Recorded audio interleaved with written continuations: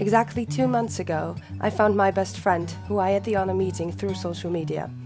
Our love for spirituality, conscious living, activism, and life is what brought her on my path, and the other way around. Immediately, we started being active together. After 2 weeks of actually knowing each other, she said, "Let's participate in this 5-day Slaughterhouse Vigil in Barcelona." And I said yes.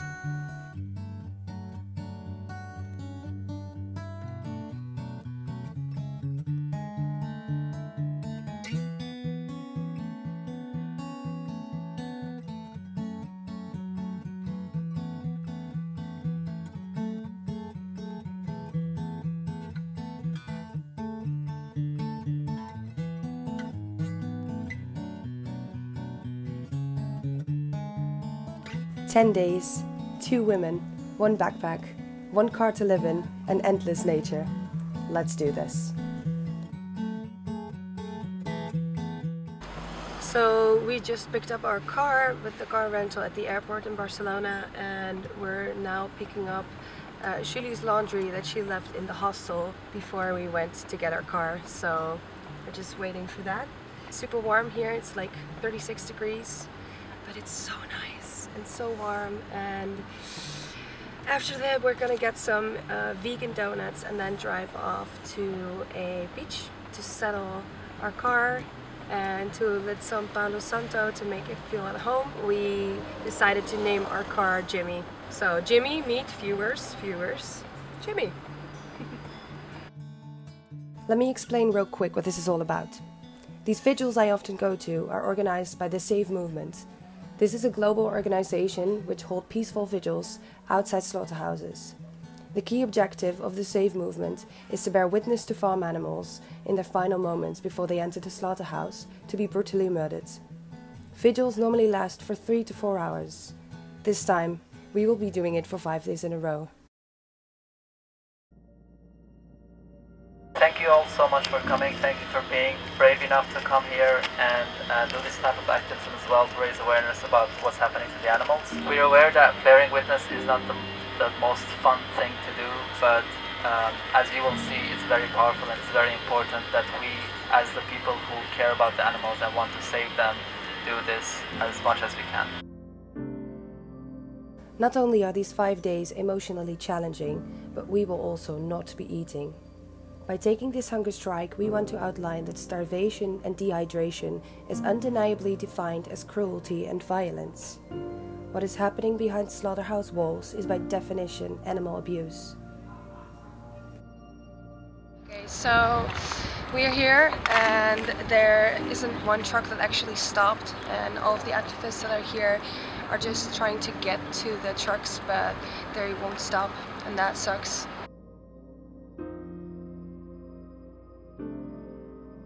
How are you doing? I'm really good. Yeah? Yeah. Asking you if you're enjoying this might be a weird question, but are you? Well, I mean, enjoying is like hard in front of the slaughterhouse, but it's amazing how many people we are and from all around the world. It's like really motivating that we're all here. How am I feeling? I don't know actually. It's weird because you can feel the tension hanging here, but there's no truck that actually stops, so you just feel and smell the fright and the fear. Yeah. So I don't know. I hope tense. they're gonna work at some point. They're gonna work with us, not against us. I hope so. I mean, they maybe should, because we will be here for 5 days. Yeah, I saw like the truck driver like shaking his head, like looking at us as she was briefing us. I mean, they cannot just keep driving forever. Yeah. But still, there was one truck that I saw the eyes of the cows. Yeah, I saw one. It's so scary. It's like they are so, when they turn so big. They turn so big and they are so afraid of what is coming. They do feel it. Mm-hmm. I pet his ear, or her ear, it's like her ear, and then she just pulled away. Yeah, yeah. Like, there's no trust in humans anymore, which I completely understand, because the way we treat them is unhealthy. And like envision how like their life was before coming here. Yeah. It's like being scared of us. Yeah, I don't even want to know what the humans, the them why they feel like this right now. No. Yeah. Hey, little one. Hello. Hey. Hi.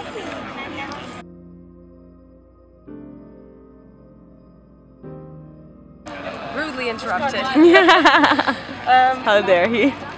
Tomorrow is our first day of fasting, so that means no food for 5 days, only drinking water, and that's going to be intense because not is it like physically challenging but also emotionally, and it's going to hit us here and there and also there And here. and here.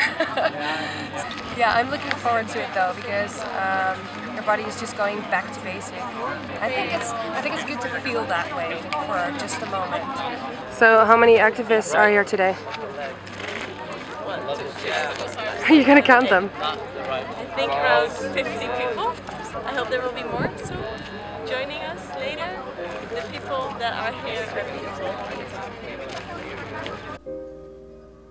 It surprised me how many activists from all over the world had come together for this event. And Frank once said, "How wonderful is it that nobody needs to wait a single moment before starting to improve the world." Hey babe, are you tired?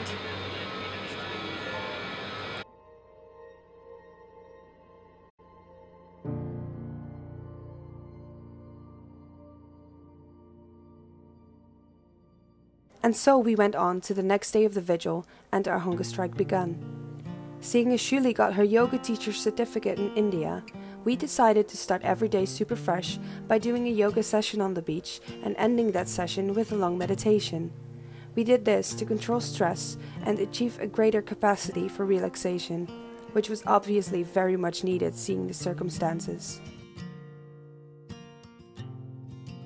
This day, a workshop about animal rights and compassionate activism was given by the amazing Cheyenne Danner, who we've learned a lot from. Okay, so we are already over our 24 hours of fasting, and it really got me. I'm super tired, I'm dizzy, and there's so much fuzziness in my head, and I'm just trying to keep reminding myself that this is nothing I go through compared to what these animals go through every single day. So yeah, I'm just trying to keep up, but it's hard. I'm just taking it really, really slow. We're just gonna see how that goes. Everyone around me tells me that fasting for 5 days with this heat wave we are experiencing right now is extreme. Extreme situations require extreme measures. But what about the 1.8 million animals we murder every single day? And that is only in the country I live in. These beautiful animals have traveled for days in the heat, without water and without food. We choose to fast in solidarity with the animals who do not have this choice nor freedom and endure a great amount of suffering. People choose to eat animals not out of necessity, but out of enjoyment, tradition, or convenience. But please tell me, when was it our choice to take their life, their freedom?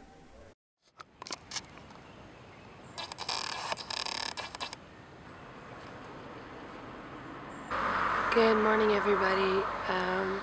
We are in Tibidabo. It's 6:30 right now. This is a mountain. We drove here last night after the vigil to find a spot where we could sleep. The spot that we found is amazing. It has such a beautiful view and it's incredible. I don't even know if we are allowed to sleep here, but it is just so beautiful. I'm gonna let you show what it is.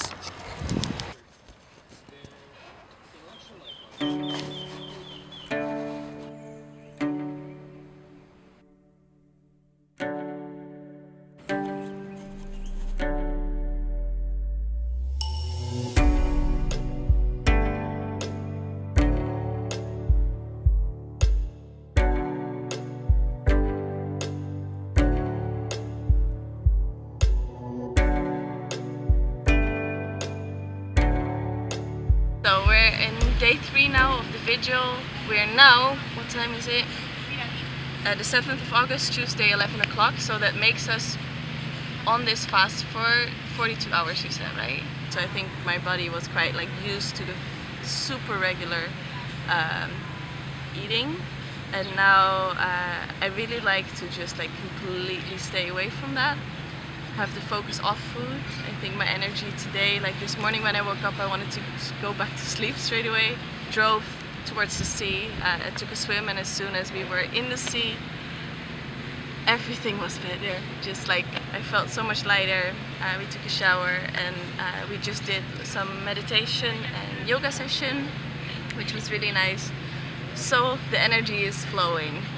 It's been now 42 hours since we last ate. But now, after we did a morning swim and some yoga and meditation, it's just nice to focus on what's happening here, not what's happening in my belly and in my stomach. That's alright, I guess. So that makes me feel so fine. So fine. Yeah, I don't know, I feel glowy. I feel You look glowy. Thank you.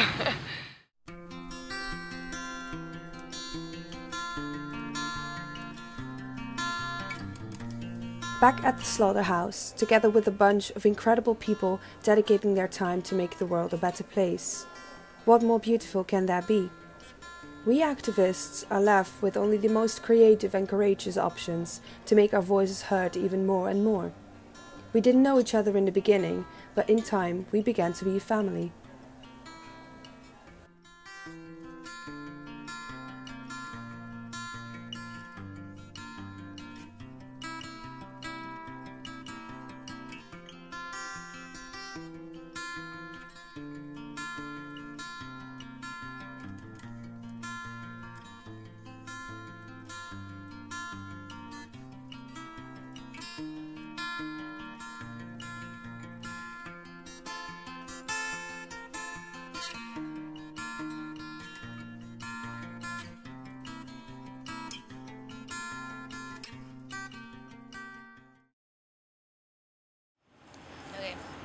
Happy birthday! This is not worth camera now.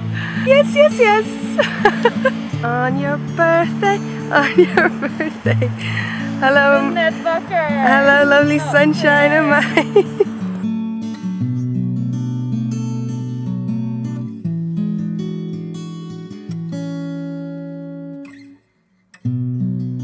So last night I experienced my first mental breakdown from the beginning when we started the fast, which was pretty intense. I cried a lot and I was questioning for who and why I was doing it. Shuli comforted me, which was so nice, and then we went to bed. And then I woke up this morning feeling super good again. So we are now over, what did I say, 63 hours? Yeah. Alright, it's day 4 of the vigil, and we stayed last night until 12 o'clock, which was a good decision because there were super many trucks coming. Even a worker from the slaughterhouse wanted a few of us to come inside, which is good news. They still didn't manage to do that last night, so hopefully it is gonna work tonight. I'm feeling happy, quite emotional but happy, so I guess that's it for today. I feel happy today. I feel happy today. It's your birthday! It's my birthday. It's gonna be a birthday to never forget. I think it won't be the most comfortable or the easiest birthday ever, but it will be a birthday to never forget. 12 o'clock, we were looking for a parking space, and I was completely, I don't know how to say, oblivious. Like I completely forgot the fact that it was my birthday. So did Loretta, and then it was 1:15, and then she did the car like, happy birthday! Yeah.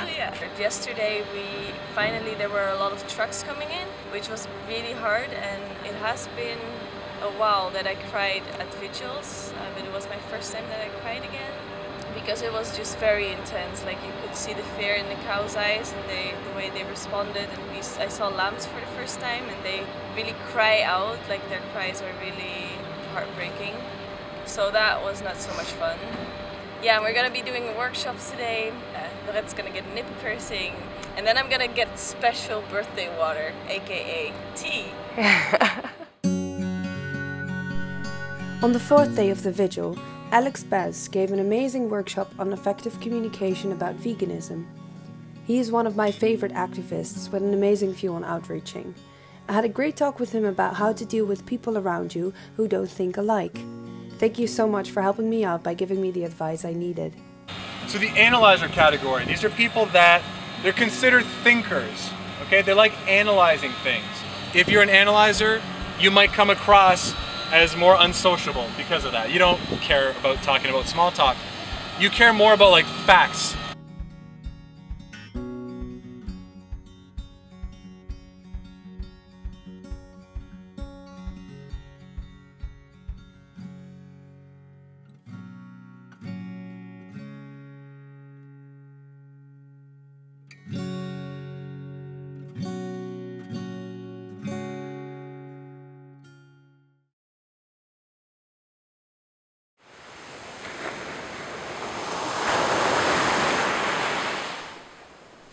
And so we had come to day 5 of the Slaughterhouse Vigil, day 5 of our hunger strike, our last night sleeping in Jimmy, our last morning routine on the beach, and that meant the last day of our adventure. We drove to the car rental company to bring back Jimmy and headed straight back to the slaughterhouse by train.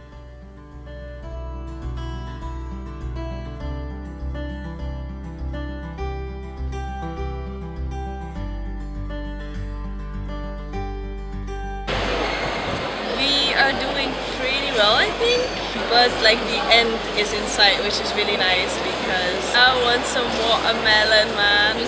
Like I don't feel hunger at this point, I just feel like everything has to go very slow, but I'm ready to break the fast. I'm happy to break the fast, but it's amazing to, especially the first 2 days where it was harder, of like feeling nausea and hunger, to feel what the animals go through and suffer with them, and now I feel like I'm quite clean, my mental state is clean. Yeah. I view a very beautiful face and beautiful hair there. Are you filming? Yeah. There's like many crispy chicken on the back, so that's very ironic. It's day 5 of the Slaughterhouse Vigil. We just passed 90 hours of fasting. I feel incredibly great. I'm happy here, and my belly is happy. Also, my face is incredibly soft. Just look at that skin. This is stupid.